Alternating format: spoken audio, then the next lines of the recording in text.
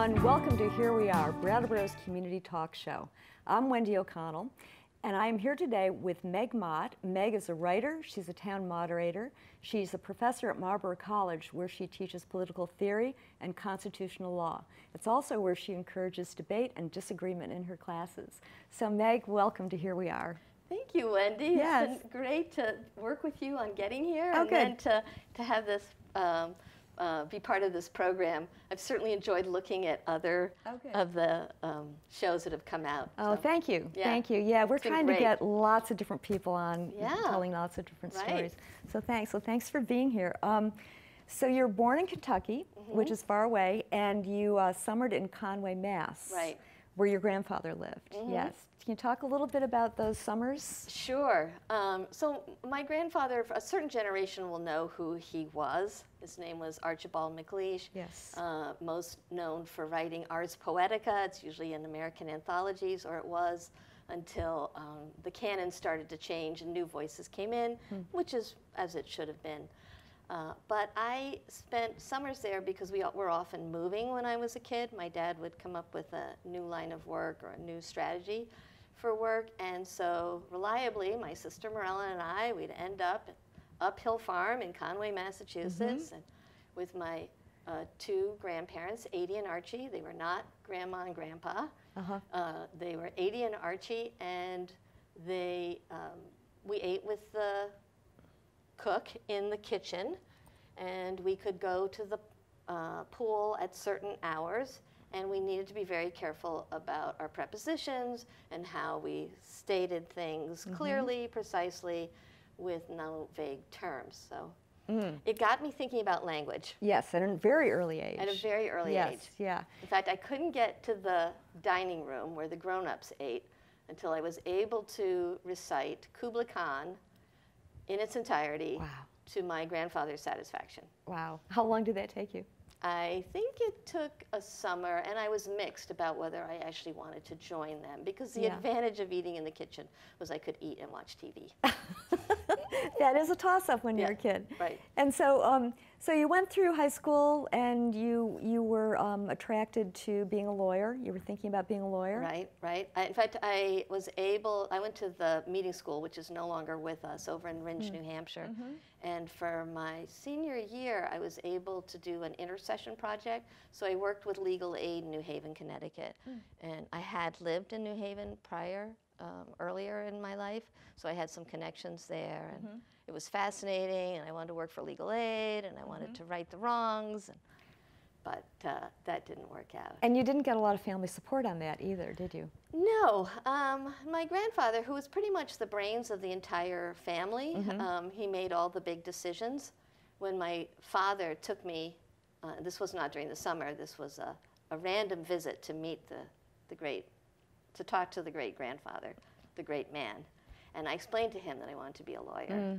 And he said that he told my father, he didn't speak directly to me, but I was sitting next to my father, so I heard it, that women could not be good lawyers. Wow. And so he would not support that. Wow. And that was game over in some ways. Wow, that's amazing. Yeah. That's such a difference in generations. Right. And also, I mean, you know, I think for many of us my age, we know that name and know that he was a writer and that he won 3 Pulitzer Prizes. Right. But he was also the librarian of first librarian of Congress. And was an assistant to the Secretary of State, is that correct? That's right. And so you didn't pursue law, but you did end up at Hampshire College. I went there because I think that was, my parents felt okay about me going there because Archie was part of it. He helped start it. He did. But that did not work out well for me. I came out of a Quaker high school where we took the anti-war movement very seriously. We were suspicious of imperialism. We thought America had imperialist overtones. And I wasn't necessarily part of any of the big liberation movements at the time. It's not as if I was a feminist or something of that sort. Yeah. But a sense that simplicity was better than grandiosity. Grandiosity often took us in bad ways. So I went to Hampshire, and at that time, it seemed way too privileged, elite, and a lot of drugs. I mean, I'm not against drugs, but there was a lot of like cocaine, and I just thought, this is too much for me. Yeah.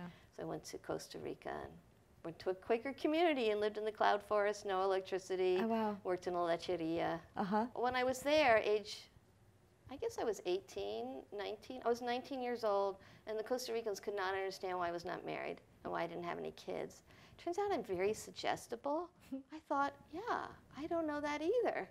And I came back to the United States. I married my high school boyfriend, and so I went down that path, and pretty soon thereafter I had kids. So it was, and we didn't have enough money for me to finish my degree. Was that when you became a paralegal? So then that turned out to be a very effective way to earn a living. Yeah. 1 year of night school. Get this. 1 year of night school, you could get a certificate as a paralegal. Department of Labor saw a big expansion in the legal sector. I looked at that handout and thought, that's the way I'm going to make more money, because 2 kids, my husband had a degree in classics, but that wasn't paying anything. So I decided to do that, and we moved to Keene, New Hampshire, and I got a job as a paralegal, one of the first paralegals in Keene. Really? Yeah. So it was brand new job, type of job. And did that satisfy you a little bit for your becoming a lawyer? Well, I loved hanging out with the lawyers. I loved doing motions and briefs. I also liked their attention to language. This is a little bit going back to hanging out with my grandfather during the summer months. Is you're very careful when you're crafting a motion with the terms you use, any agreements that you make. And you need to be thinking about how the words could be used in the most negative light.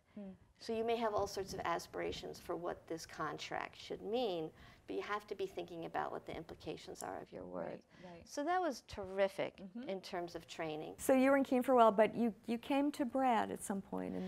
Yeah, so that was another one of those mysterious things. So a set of circumstances of achieving great heights in my career and difficult emotional circumstances. I was overstressed. Anyway, long story short, I had to completely remake who I was. It was one of those instances. And either you could call it a nervous breakdown, or you could call it a gift from the universe, or whatever, that I just stopped being able to function at this really high level of closing, taking care of kids, worrying about could we flip the house or not. I thought the only way I'll stay alive is by dancing. That was an old love. And I took a dance class at the Brattleboro School of Dance and saw Allison Mott, except her name was Allison Knaut, in a ballet class. Anyway, my life changed. Wow. Turned it around. We've been together now 20 years, over 20 years. That was around the time you entered the adult degree program? Right. Finally, when I was divorced, head of household, 2 kids, and had a loving partner, I found the adult degree program. Thank you, Tom Yan, for being part of this. Yes. The reason that I have this professor of politics. That's so great. Yeah, Tom helps so many people. It's kind of amazing. That's that allowed to do. And it's also a great program. The program itself is wonderful. Yeah. I mean, they had this understanding that the people we were older students, and we came because we had some ideas that we kept having to put on the back burner. Some notion about what we could offer to the world, but we'd never had a chance to try. Right. And the Adults Agree program, it was fantastic. Bernice Menace, there was so many people. Sarah Mitchell. Yes. Yeah. Fabulous mentors. I've heard a lot of those names. And you also got involved in the Women's Crisis Center and the Land Trust and a few other programs like that. Right. Yeah. At the time when I was at the Adult Degree program, people who've been here a while will remember the slaying of Judith Hart Fournier. And I used my student status, that ability to write, to do a lot of thinking and interviewing and writing about and organizing around what happens when a community suffers that kind of violence. Yes. And the perpetrator, Bob Sawyer, was known throughout the community. Judith Hart Fournier was a reporter. So I was very interested in how to resolve that. That was also a very powerful article. I remember that, actually. Well, we remember that time, but I remember you writing about it, and I looked it up and read it again. And it was very powerful. But also what I noticed, which was really amazing in light of the way a lot of news is today is that it was very, it was very even. You know, you were really reporting, but there was a lot of heart in it, and you were talking about, the focus was the community, you know, instead of these very loud and very difficult things that we were dealing with. So yeah, no, it was very powerful. So you're writing then, were you doing other writing? I had this little zine I put out called Out of the Kitchen, which was a woman's zine. And I was writing for some more feminist / lesbian periodicals, something of that sort. But I have to say, every time I think I've found a group that totally understands how to do things well, it turns out they're just as human as any other group. And working at the adult degree program, Bernice Menace really encouraged people to push on ideas and get new perspectives. She was also working in a prison at the same time she was teaching here in Brattleboro. That's where I began to think about, what do we really mean to say, and when can those words be transformative and not just reinforcing a narrow perspective that thinks it has all the right answers? Yes. And I think that really segues into, you know, in talking to you, realizing that one of the threads that really comes through here is really finding some kind of a common language, or at least finding a way to talk to each other so that we are talking about critical issues, but in a way where we don't make each other wrong. Yes. Yeah. That's it, right. So one way to do that, you mentioned debate in the introduction. In my classes, I generally have debates, and the propositions can be very, very broad, using terms that oftentimes get used, but then within the context of the debate, you have to actually lean on it a little bit and think about competing interpretations. So, for instance, one we did at Marlboro in the fall of last year was, this house believes that the Constitution reinforces white supremacy. And so there's a big term in there, white supremacy. What does that mean? And you have to be able to argue for it or against it. And what kind of evidence will you use to make that claim? And is that going to always be the best term if it's such an expansive term or such a polarizing term? Because you have to convince the audience of judges. And I go around campus and say, want to come see a debate? Want to come see a debate? So who knows who's going to be sitting in there. It's not necessarily just progressive college students. That's right. Who will be in the classroom that they need to persuade. So I find that's a really useful way to get people to get off their what do they call them? Soapbox. Soapbox, right. Get off the soapbox and make it sudsy and say, is this the kind of exfoliant I want, or is this doing something terrible? Yeah. But in hearing both sides and that kind of evenness, it kind of allows an openness for your own head to sort of get around the ideas. Yes. Yeah. So you're using this with the kids at Marlboro a lot, and you've also done public forums. At Putney, at the Putney Public Library. Starting last summer, this was great. The trustee, Janice, forgot her last name, and Emily the librarian. Emily Zervis, yes. Emily Zervis had an idea that after the election, people are having a very hard time talking to each other, and how could they come up with a forum in which anybody would be interested in coming, and they came up with the idea that everybody would be interested in the Constitution. So, and that we should do a series that had something to do with the Constitution, which I thought was a brilliant idea. And I worked on, I thought, well, we have a limited amount of time. This is, even though it's a tiny little document, there's actually a lot in here. So we decided to go through the Bill of Rights. 1 month, one right. I think that a couple years ago this would have sounded like kind of a dry and boring forum, right? But now you're talking about what we see every day. And I've heard that these talks that you've given have been really dynamic. People have really enjoyed them a lot. Well, the exciting part about following the amendments is the Supreme Court has had a lot to say about most of them.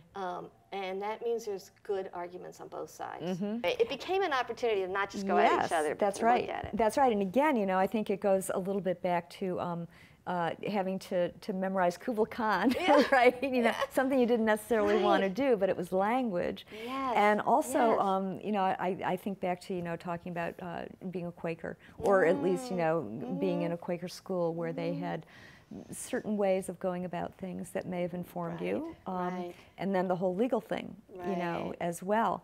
And so when it's you nice you're making these connections. I think that's really insightful. Yeah, because you're standing back listening to me, I'm and listening then to you. Yeah, right. Then right. all these other possibilities. Yeah, well, that's one begin thing to about doing a emerge. half-hour show. You know, you get to squeeze a lot of things in, and so you're kind of trying to make connections as you go. One of the strategies that you have talked about and that you use in the classroom is the commonplace book and the debate. And I just think it's fascinating. So if you could talk about that a little bit. Yeah, okay, so I'm so excited by the commonplace book. Yeah. This is something that John Locke would have done. And it's slow, it is pre-modern, it is pre-technology. And I do this with the students at Marlboro who usually are here with their phones. Well, we don't need these because we have this much earlier device. I'll show you what it looks like. People often buy moleskins, but you can use any kind of a writing journal. And this is how to organize your thoughts. If the problem in life is you get so much information but that you can't organize it, and that is increasingly true in this digital age. So this becomes an intervention. When I'm reading something, and this is Stanley Fish, Winning Arguments, which is a great book, I highly recommend it, I'll come across a passage and I'll just think that's the best thing ever. So I write down my passage here, I go about it a little bit longer, read, here's another passage. So these are passages that I pulled out of the text that I want to hold on to. Yes. And then on this side, I am reflecting on it. And I may have pulled it out because I completely loved it, but by the time I wrote it out by hand, maybe it's not the thing I thought it was. So this is a place over here to really reflect on the writing. And then at the end, I have an index. So after a semester worth of reading and taking notes, if I'm trying to remember something, such as, I have to put on my glasses to even read this, but if I'm interested in the common rule of life or chastity, 53, I was put down something about chastity, then that's how I can find it. And so is your index alphabetical? Yes. How do you do that? How do you make it ongoing? Oh, okay. You see? set it out in... Right. Okay. So I don't know if your camera can connect this, but when I started, I have A, B, C, D, and then I fill it in with pencil. Gotcha. And then you will come to the end of that book. Yes. And that book will have been filled. Right. Because have you ever had that feeling of, oh, 2 years ago I read this thing and it was so important, I can't remember where it is, but okay, I'm on to the next. Yeah. This is a way of digesting, really chewing on it. Yes. And then, okay, this metaphor is now going to have to be put aside because I don't want to say then you vomit up what you have, but there's that sense of maybe building something that you've really considered, and then you have access to it later. Yes. Without this I could throw away. Well, it's so interesting, though, because what you're talking about with this is you are also doing the kinesthetic piece here. You're writing things down. Right. Right? Whereas this, you're accessing it in a much more ephemeral way. Yes. So, I mean, I find for myself, if I write a list, I'm much more remember. apt to remember it. Exactly. Yeah, because of that. Yeah. So can you put that up against the debating that you do? Right. Because this is slow. This is very slow. This is much more ruminative. Yes, right. So in preparation for debate, students don't necessarily have to buy books for my class, but they need to keep this. And this also helps with the high costs of everything. So prior to the debate, when you know what the proposition is going to be, you're able as students to go through this and find, especially if they're taking a legal class, not only do I have entries with passages from text, all sorts of text, I have legal briefs. So if we're going to do a debate that has to do with Korematsu, say, which just got all this attention, the Japanese internment, then they should have a legal brief that looks at the facts of the case, what were the legal reasonings, and what were the different opinions, and what were the key points of those different opinions. So they may not be redebating the actual case in front of the Supreme Court, but we'll create a proposition that has something to do with executive powers and what are the limits of executive powers in wartime, so that they're needing to pull out from here passages they already have. And they do have it at their fingertips because they have an index. And they have an index. And so what's the response? Well, at first when I learned this at a conference, right? We go off to conferences, we learn things. I learned it from somebody who teaches at the Naval Academy, I think. So I brought this back to Marlboro College with all the anarchists and the very progressive types, and I said, this is something they did. John Locke did this. Maybe Montaigne did this. Who are these people? And I learned about it at the Naval Academy. So at first, not a lot of interest, a lot of suspicion. I think my colleagues thought it was crazy, with the exception of 2 colleagues, Amr Latif and William Edelglass seemed somewhat interested in this. And so we started to use it with our students, and some students said, they're reasonable, they said, I don't write by hand. I don't know how to write by hand. I said, well, if you slow down, you may have a better educational experience, and writing by hand will teach you to slow down. So cognitive science has shown kinesthetic reasons.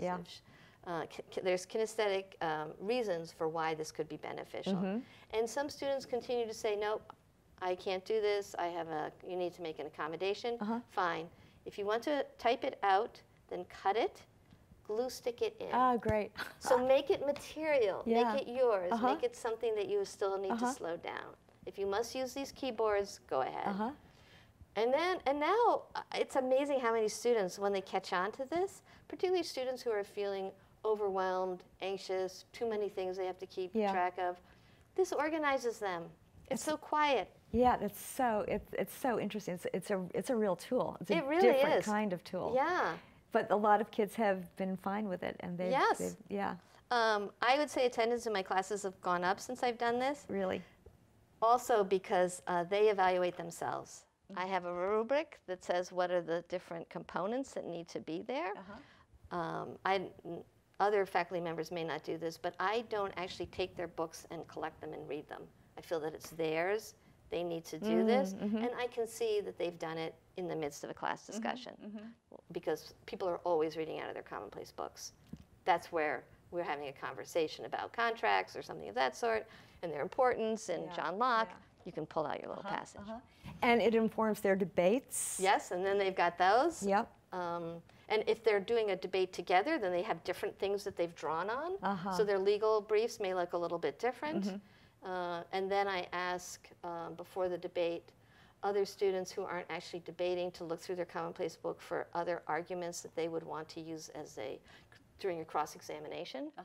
So they go as interlopers as the teams are preparing with questions that they've gathered from their commonplace books. That sounds fascinating. It sounds very fascinating. I like it that it's pre-modern too, right? Yes, and that you're having good results as well. Now that's very exciting. So as you were getting more into the legal world, you know, not becoming a litigator, but you came across obviously opposing arguments all the time. Right. And so how did you move into that and not only come up with the commonplace book, but just your thinking? How was your thinking informed? Right.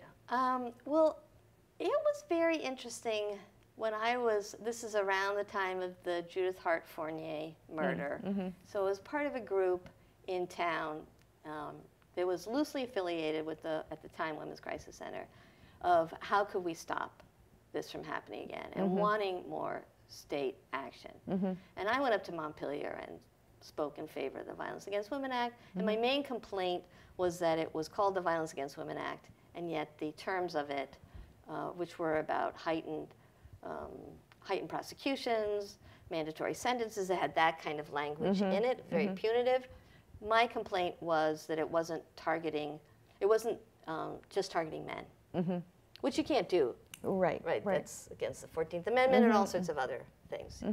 But that's what I, at the time, wanted. And then I saw how it played out, and I began to think that maybe some of the people who were pushing back against the Violence Against Women Act, who I saw as defending the patriarch, were actually raising reasonable objections to criminalizing more behavior.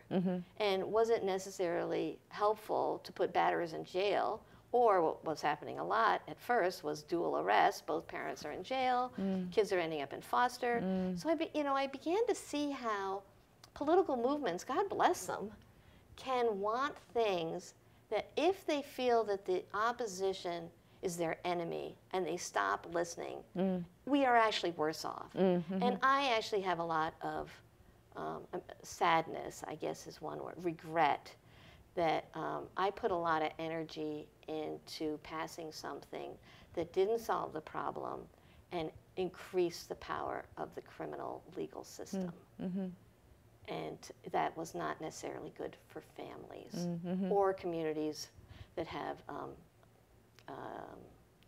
not good relationships with police. So it really opened my eyes to the very person that you may think is your enemy or is a reactionary. And I'll say this for a lot of, I like to hear what conservatives have to say because I don't believe that progressives are 100% right. And so how can we find ways to get those arguments in the same room at the same time? Right, and also because so many of them are timely, and so a movement comes together and there's a trajectory. But very often there are all kinds of things that come in to switch things up, and if you're not listening to each other, which is what we are discovering, if you're not listening to each other, you're not going to really get too far. Exactly. Yeah, that's so true. Yes. So that was a bit of a, I would imagine that would be a bit of a discovery, to bring into all that you do. Right. That's what propelled me to go to graduate school. Was watching how the Violence Against Women Act actually played out. I thought, I need to go off to graduate school and really make sense of this. You lived in town for a while, and now you're living out in the country, and you have a goat farm. Yes, right. Yeah, which is, animals teach us so much about politics.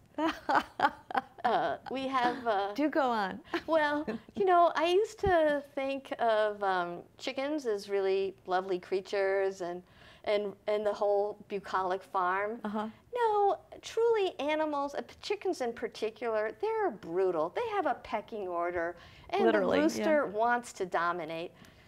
And Aristotle used to call us featherless bipeds. Human beings are chickens without feathers, basically. So sometimes when I think of the mess in the world, that can actually be consoling.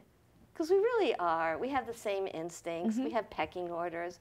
We have a strong desire to dominate. We want to rule the roost, right? I mean, all of that is all those there. things, And so to look back at human beings and our conduct, I mean, sometimes I think of our current president, and right, he was duly elected. That's how it works. Played the game and he won. And sometimes I hear my rooster in his terms, and I think, yep, we wanted a rooster, or you needed a rooster. Enough people. Yeah, I know it wasn't a popular majority, but through the electoral system, the voters wanted a rooster, and that's what we've got. But if I think of it as a rooster as opposed to the rise of fascism, I have a lot more space in my brain to think. That's right. And that seems to be one thing you do a lot, Meg, is trying to help people create more space in their brains so they can accommodate these kinds of things. Wow. Yeah, looking at it that way makes a big difference. It's like, the way one gets things into their brains, whether it's by writing things down or it's visual, it's different for everybody. Right. Thank you so much. Well, thank you. This was delightful. It was wonderful. Really delightful. Yeah, it was. It was great to have you on. I love it. And thanks to all of you for being with us today for a lively discussion. We didn't even know it was going to get so political, but it was a lot of fun. So tune in next time. We will be here with Here We Are.